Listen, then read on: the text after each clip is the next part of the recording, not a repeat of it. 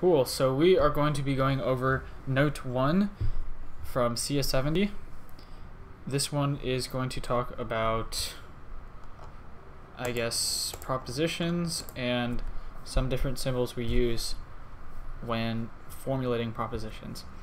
So, I'm not going to look at the symbols first. We're first going to define what a proposition is, and it's essentially a statement that is either true or false. So, statement that is either true or false. Okay, and we have the following connectives, which are these symbols right here.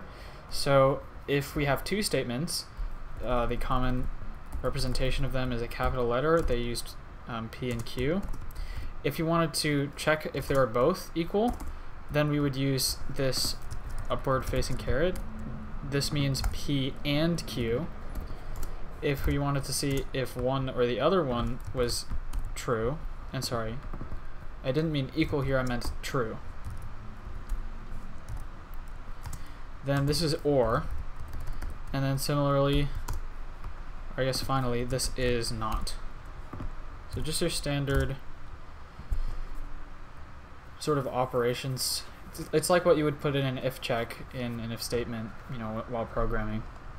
Okay, and we have this thing called the law of excluded middle, which essentially says that if a statement P is true, then its opposite must be false. So if P is true, then this must be false.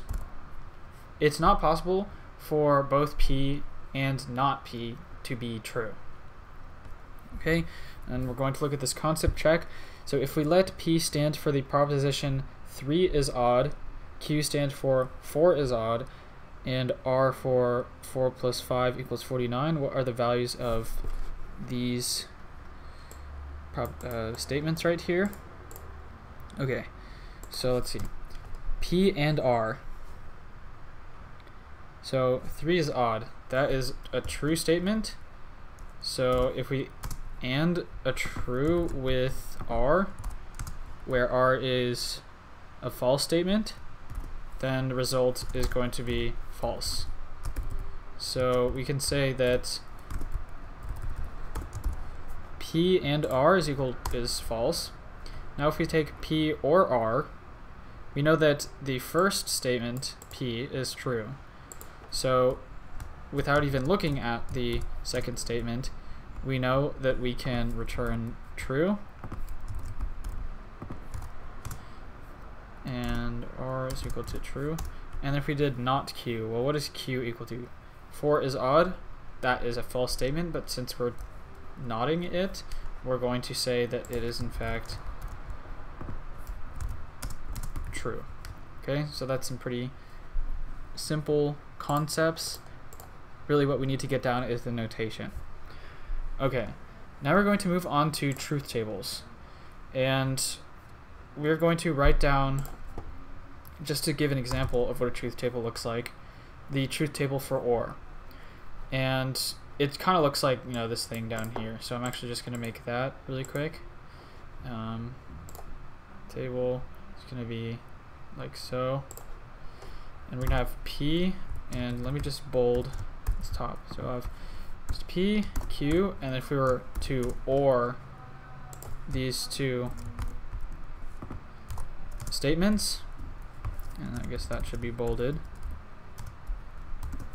what would that look like? Well, so say these are the different conditions.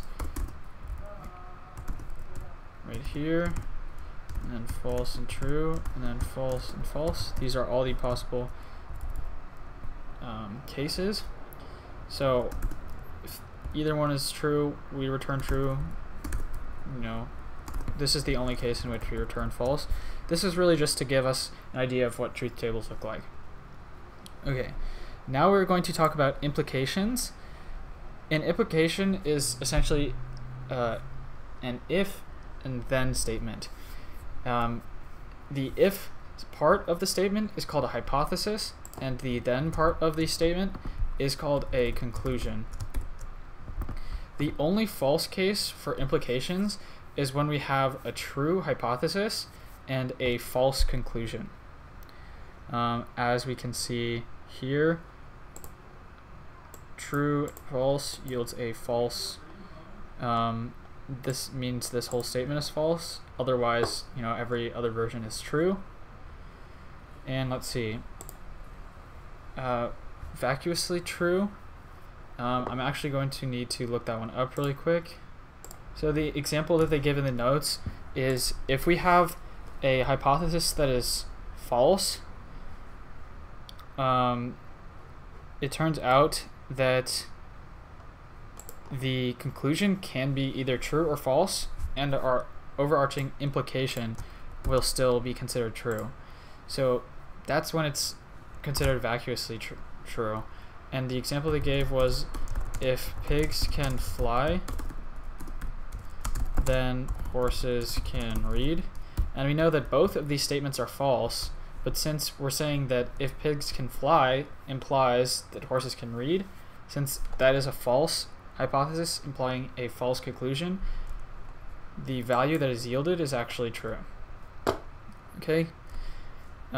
Next, we're going to talk about contrapositive, and we should also talk about converse. So what converse is actually illustrated right here. Converse is flipping the hypothesis and the conclusion. Contrapositive is flipping the hypothesis and the conclusion, and then flipping the positivity of it, I guess. So we know both involves flipping. One involves switching the positivity, I guess the polarity of the truthiness of each statement. Okay, so contrapositive, the one with the positive flips the positivity. That's how we'll remember it. Okay, and now we're going to talk about quantifiers. So the way we're going to think about this is by examining this example, and this says x squared plus 3x is equal to 5. Why is this not a proposition? Well, some obvious sort of a giveaway of this is that the range or the scope of this problem is not really defined. It has to be over a specific finite set, and that's where we use quantifiers. The quantifier can be a couple different things, but one is the kind of e sign that there exists, and really it's to say there is something in this overarching set of something else. So for example, for every x in the set of z or integers, that is quantifying over a finite set. That is something that we can do, and that would make a proposition. Like if we were to say there exists some x in the set of integers such that this equation, that would be a proper proposition. And these are more examples. For all integers x, 2x plus 1 is odd. That is a proposition. It's not true, but it's a proposition. This one, there exists an integer between 2 and 4. So let's actually just implement these really quick. So we're going to say for all integers x, so we'll need the upside down a, and let me get it really quick. Right, so we write our value and then whatever our set of values is in its own sort of section of this entire equation, and then we write the actual function that we're checking against in a separate set of parentheses. So we're going to say for all x in z, where z is the set of integers, we're going to say 2x plus 1 is odd. And if we were to say that, how would we say that?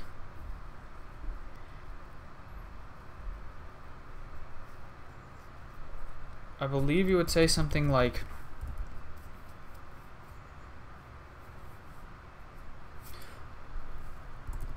for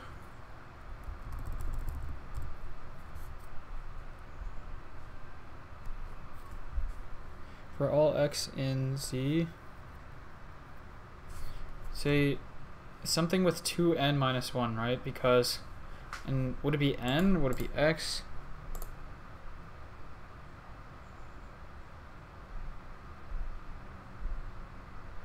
I believe we'd say something like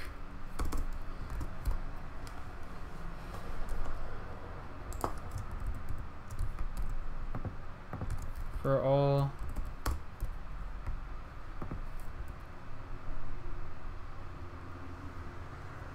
equal to y, and we would actually say y is equal to, I'm not really sure what the proper notation would be for this actually. I will get back to, that will be one of my questions. I want to say like 2x minus 1. Something like this. I'm not sure if this is right, so I'm actually going to highlight it really quick. And we're going to move on. There exists an integer between 2 and 4.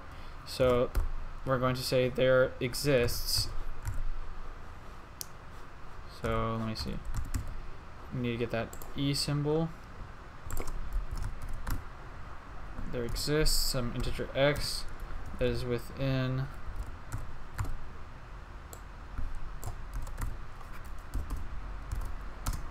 z.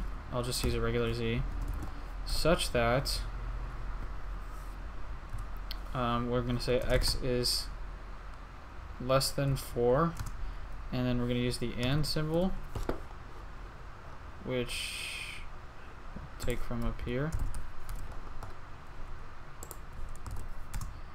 and x is greater than, wow, x is greater than 2. Okay, let's move on to DeMorgans Law. DeMorgans Law essentially says that if we have, and writing out these symbols is sort of consuming. Let me switch over to Paint to just do it a bit faster. Okay. So it's cool. It works for both and or. And it says, if we have a statement such as this, let me switch over to purple, that is the negation of P and Q is equal to the negation of P or the negation of Q. And similarly, the negation of P or Q is equivalent to, and the way we actually write equivalency is by drawing 3 horizontal lines. This statement is the same as the inverse of P. Oh, did not mean to do that. The inverse of P and the inverse of Q. And we've actually written the truth table for, I believe, the first statement. So let's switch over to our notes again. And let's just examine it really quick, right? So we're going to say not P and Q. All right, P and Q are true. Inverse of that is false. Not P is false. Not Q is false. False or false is false. I'm just going to do this second one, and then we can just look at the other ones on our own. But P is true. ANDing it with false yields a false value, but we're negating that, so we're getting a true value. Here we're going to do not true, which is false, and then not false, which is true. ORing false and true gives us true as the result. Okay? Now we're going to talk about negating propositions, which is a similar idea to the above statement. We're going to switch over to Paint really quick to see what it looks like. But essentially what it is if we have a statement that says the inverse of there exists some x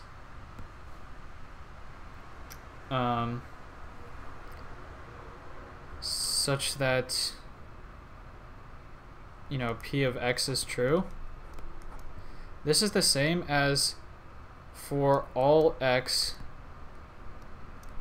not p of x is true. And this statement would be true if we had also flipped the e and the a.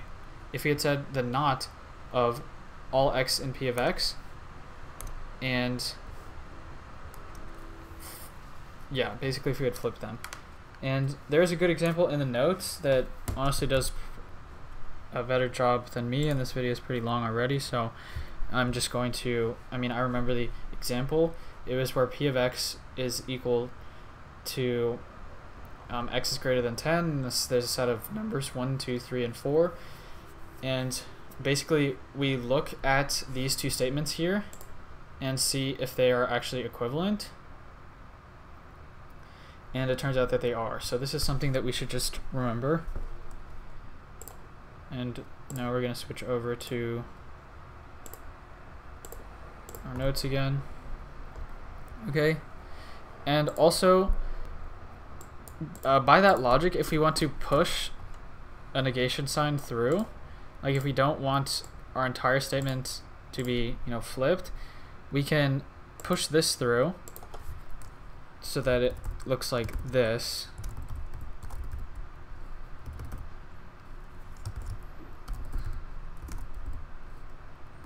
We don't need these. So that's what happens when you push that through. And then again, if we were to push it through one more time, we would get something that looks like this.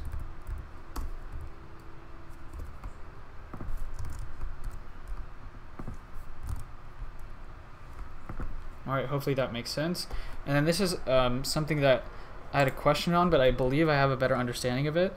So we want to know why the following two statements, or methods I guess, are equivalent. And the key part is to realize that what we are asking is sort of loose. It's not fixed, and I'll sort of explain what I mean by that. So this is asking or proposing that there are at most 3 distinct integers x that satisfy p of x. This one says there exists some x, y, z that for all d values, if p of d is true, then it must mean that d is equal to x, y, or z. So notice how in this case, x, y, and z can be overlapping. That's not something that we've excluded. However, we know that the farthest away from each other x, y, and z can be is if they are all different from each other, right? But we are not saying, we are not giving 4 values and saying if p of d is equal to one of those 4 values, then p of d must be true. We're strictly saying that for these 3 values, p of d will be true. It can be, they can all be the same. 2 of them can be the same, or they can all be 3 different ones, right?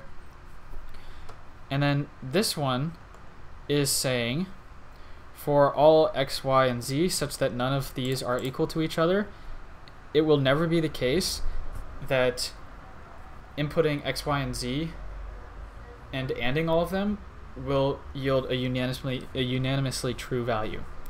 And what this is saying is basically that this is our ceiling. That if we try to have 4 distinct values, we know that at least one of them will have to be false. And that's essentially what the statement says. So that's kind of our ceiling. We can have any number of unique values below that, and we should technically be true because this says there are at most 3 distinct integers x that satisfy p of x. Alright, so that has been note 1 of CS70, and hopefully that helps.